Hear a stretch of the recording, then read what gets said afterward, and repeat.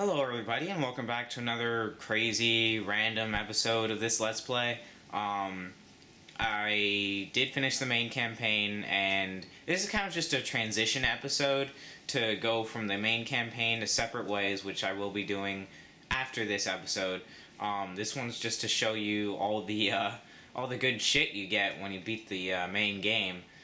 So I just loaded a new game file that is actually the same file that I did on the Let's Play, and it starts here. They basically show you a merchant, and you got all this shit. I mean, it's the same, everything seemed the same, but then you got the Matilda, which is new.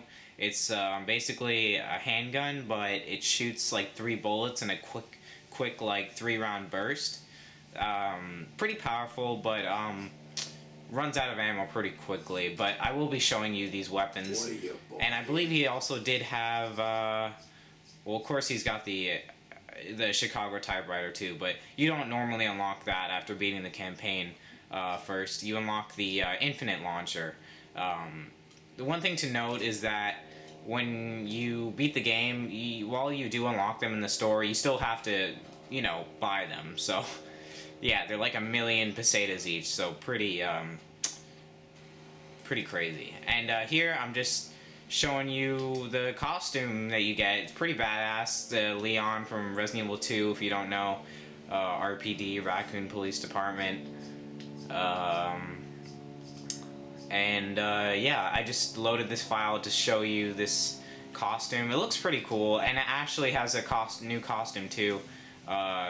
It's like some hipster crazy thing. I forget what it looks like exactly, but yeah. And now we're gonna transition, and I'm gonna show you the Matilda and the what's it called, the infinite launcher. So if I can just figure out how to maybe I have to reset the game. Yeah, that's what I gotta do. Oh, whatever. But yeah, I got a little checklist of things to show you guys when you beat the game. You unlock so much good shit. Like, you get a cutscene browser to look at all the cutscenes if you want to. Just a bunch of stuff. Okay, so now I'm gonna load another game where I do have my where I do have all the weapons. I think it's this one? I'm not completely sure. I hope this is the right one. This was my main original file where I got pretty much everything. Yeah, it looks pretty, yeah, it looks like this is it. Okay, so I've got the Chicago typewriter equipped. Of course you got the badass costume I'm wearing now, but you don't unlock that later. You unlock that when you beat separate ways, which I'll be doing soon. So here's the Matilda. I'm just gonna do a little demonstration here. Pretty cool weapon. I have upgraded it fully, if you didn't realize, so yep. Yeah, it runs out of ammo extremely quickly. Infinite launcher, badass as well.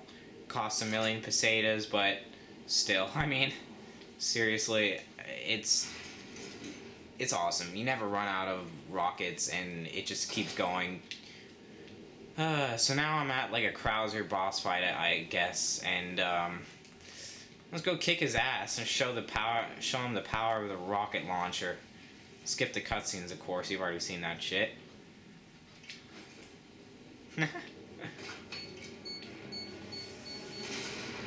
Yay. And now, let's see. He's gonna come down. Yep. Yes.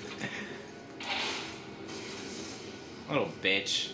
Yeah, it took one shot for him to throw his flash grenade, but that's just a little quick demonstration. Now we're going to transition to something else, probably Mercenaries mode. I'm just looking at the checklist here. Yeah. Yeah, and you also unlock professional mode. Oh shit, I didn't reset the game, I restarted it, the whole thing. Yeah, you unlock professional mode, which as you can tell, I don't need to really explain this. It's self-explanatory, but it's harder, obviously, and yeah, it's just to challenge yourself, screw around. Well, I mean, you can't really screw around. You got to be serious in a professional playthrough. But it's really not that much harder. I think the professional mode in RE5 was actually a little more difficult. Okay, so extras. I guess I could quickly show you this, the movie browser. It's basically just pretty much every cutscene in the game for you to watch over and over, I guess. I don't really need to show you that, though. And I guess the last thing to show you is the Mercenaries, which I'm gonna be honest, I have never played this at all. I played the shit out of the single player campaign. I played the shit out of Separate Ways. Everything else, just not this. So I don't really know what to expect. I know it's some kind of mini game thing. Okay, I guess I don't really have any choices here. Okay, so it looks like the village and castle. In these two areas, I don't really know what they are. I guess we'll just do the village for now, since I know that area pretty well. Don't really know what the objective is. Maybe just survive a certain amount of time. Who knows? Maybe eliminate as many ganados as you can before your evac chopper arrives. Okay. Earning you more points. Unlock a new character with a 4-star ranking. Okay, sounds pretty arcadey. Okay, what is this? Bonus time? For each kill.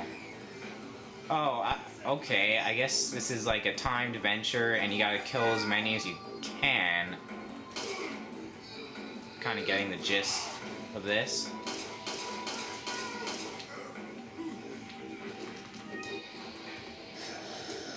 Okay.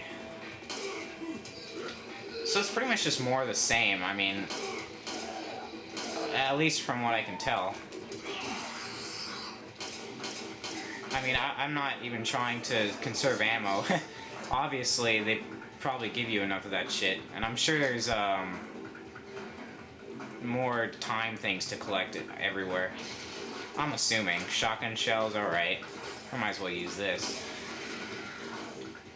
Enemies don't seem to drop anything.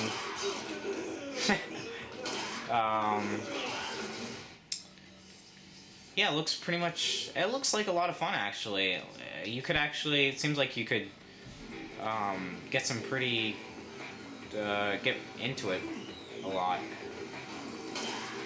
Pretty deep minigame. I'm not seeing any chainsaw guys, though. Maybe one's gonna pop up. I don't know. Huh. Let's see. Is there like another hourglass I can pick up somewhere? Like something was in there. Oh, that was close. 90 seconds? Wow. Shit. Yeah, seems pretty intense. I guess if the single player campaign wasn't intense enough, I guess this is the perfect thing for you. Swarm yourself voluntarily. Shit. Oh, jeez. Probably should be using a shotgun, but, yeah, I mean, I don't really need to show you any more of this, but, this is basically just all the stuff you unlock, and next time, yes, I will be playing through Separate Ways, and, yes, it's gonna be awesome. So, yeah, stay tuned.